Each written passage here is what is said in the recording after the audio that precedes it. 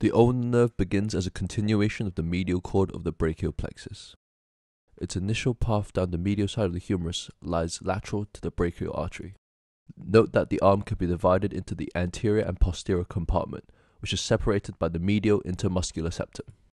The anterior compartment contains the flexor muscles, such as the brachialis and the biceps brachii, and in the posterior compartment there are the tricep muscles. As the ulnar nerve reaches around 10 centimeters proximal to the medial epicondyle, it perforates through this medial intermuscular septum through a fibrous area called the arcade of Struthers into the posterior compartment.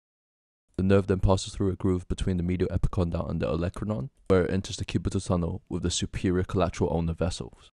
The lateral walls of the cubital tunnel are formed by the ulnar and humeral heads of the flexor carpi ulnaris. The roof of the tunnel is formed by the aponeurosis that joins the two heads, as well as a thickened fibrous band called the Osborn's ligament, and the floor of the tunnel is formed by the medial collateral ligament.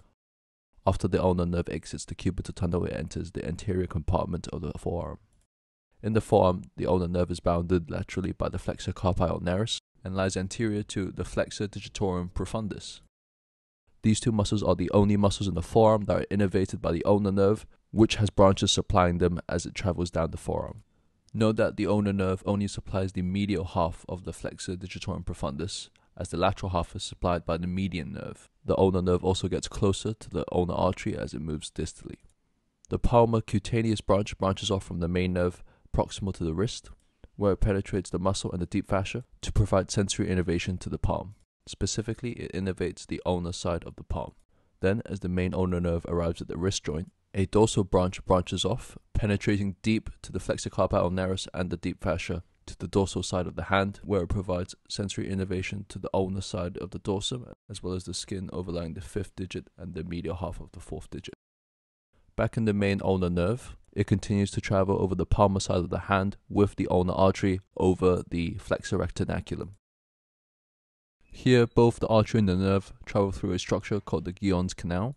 This canal is formed by many structures, such as the flexor retinaculum as its floor, the medial wall formed by the pisiform bone, the lateral wall formed by the hook of the hamate, and the roof formed by the palmar carpal ligament, which is not shown here.